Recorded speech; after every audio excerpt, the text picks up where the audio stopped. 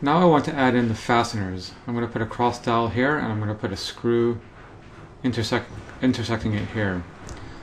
So let me find a cross dowel that I've already created before. I'm going to use the place command,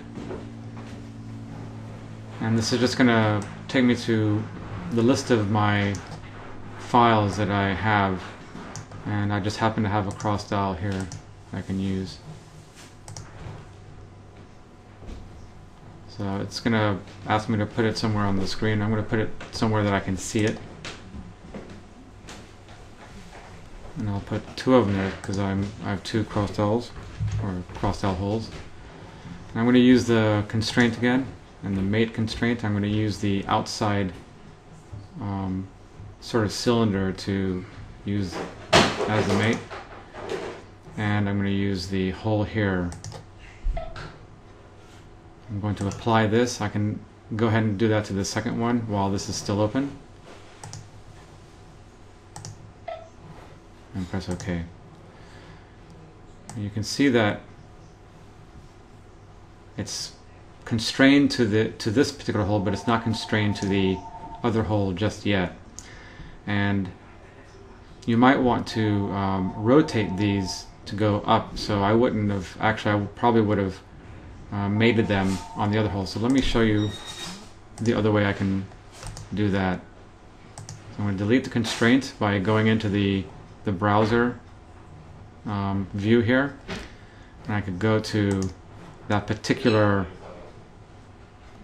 part and I can change the constraints. These are the constraints that you have added to these parts.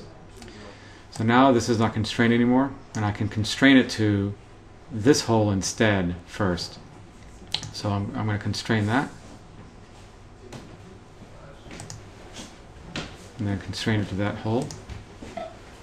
And now when I press OK, I can start moving it, and I can also turn it. So this is on the correct side. Now I can go ahead and constrain it to the other intersecting hole here. So when I press OK, it shows up on the correct side. And now you won't be able to move it at all. So I'm going to do the same thing to this one. I'm going to delete the constraint that I created. And then I'm going to constrain it using the other hole. And I just use the default mate constraint. There's many other constraints that you can use. You can use an angle constraint, tangent constraint, which may work for maybe a cross dowel within a groove, an insert constraint that works well with screws and fasteners, and then a symmetry constraint. So let's go ahead and constrain this. Press OK. I'm going to flip it. Constrain it to the other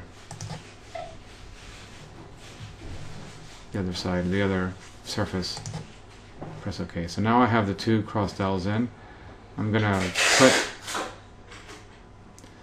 put in screws now.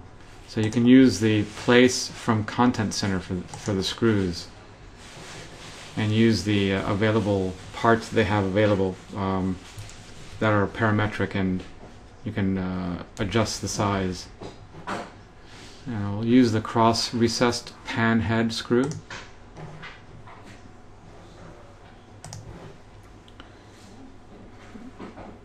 And it's going to ask you where you want to put it. So I'm going to use this hole here. So I've given it the actual hole size. And then it's going to ask me where I want to, what edge or what face that I want the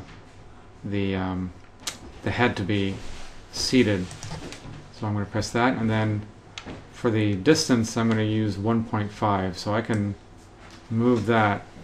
You can see it looks like it shows a number 12, but I can change that later. So I'm going to use 1.5. So 1.5, and I'm going to go ahead and accept that.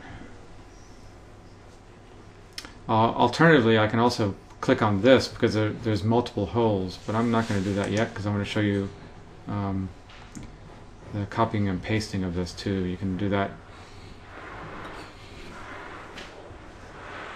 using the copying and pasting method instead.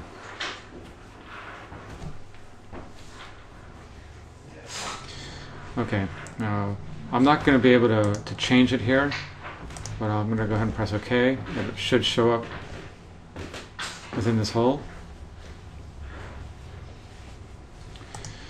And then I can click on it. Oh, you know what? It's asking me to put in another one. I want to get out of that mode. I'm going to select it, right click on it, and I'm going to change the size.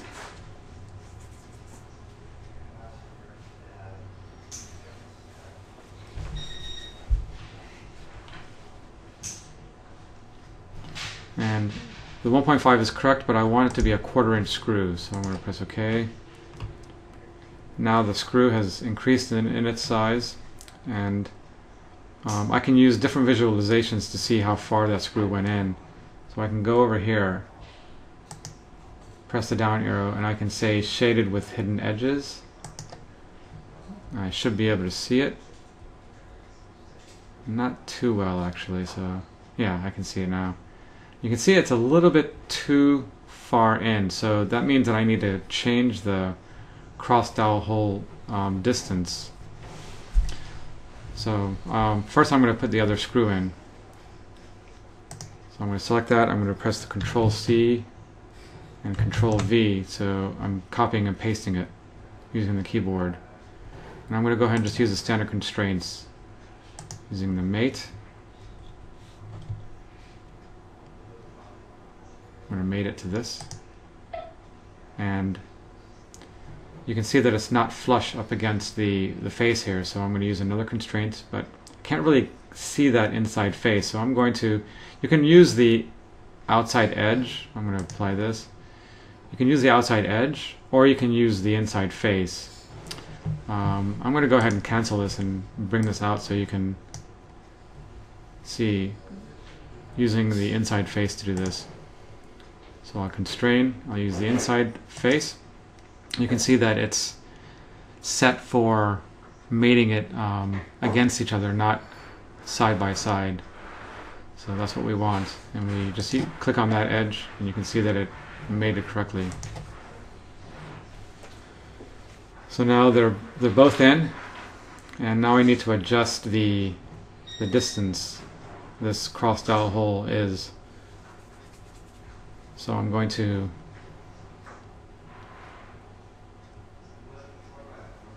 go back. I'm going to create the a new parameter because I don't have that parameter in the Excel sheet.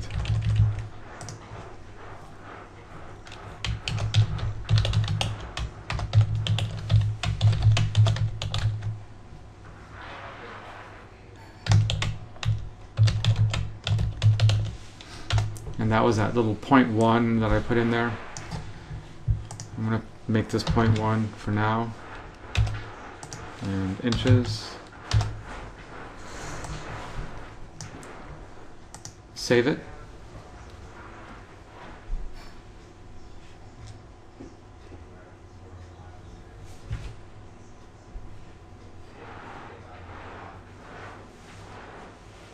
And then bring that off the screen and go into this part. I'm going to modify each one of those so it uses that new parameter. So anytime I need to have that cross dowel hole go farther or closer to the edge, I can do that pretty easily. So this is actually, you know what, I'm going to use the parameter list. It's a little bit easier to see there. So you can see that it's that 0.1 inch right here that I'm going to add in. List parameters. Additional offset for screw, and that's what I want to use. I'm going to do the same thing. I can actually just copy and paste this. You can actually just manually type it in, but because there could be an issue with typographical errors. I didn't accept that. Let me go ahead and Control V, press enter. Alright, now I'm going to do the same thing to this one. Looks like the 0.2 is there. That's why you would want to use this, because I actually had it 0.1 at one place and 0.2 at the other place. So I'll press enter for that to accept it. I'm going to update it. So now it should be a little bit better. Yeah, now you can see that there's a little bit of space between the edge of this hole and the end of the screw. So the screw doesn't go into the edge of this hole.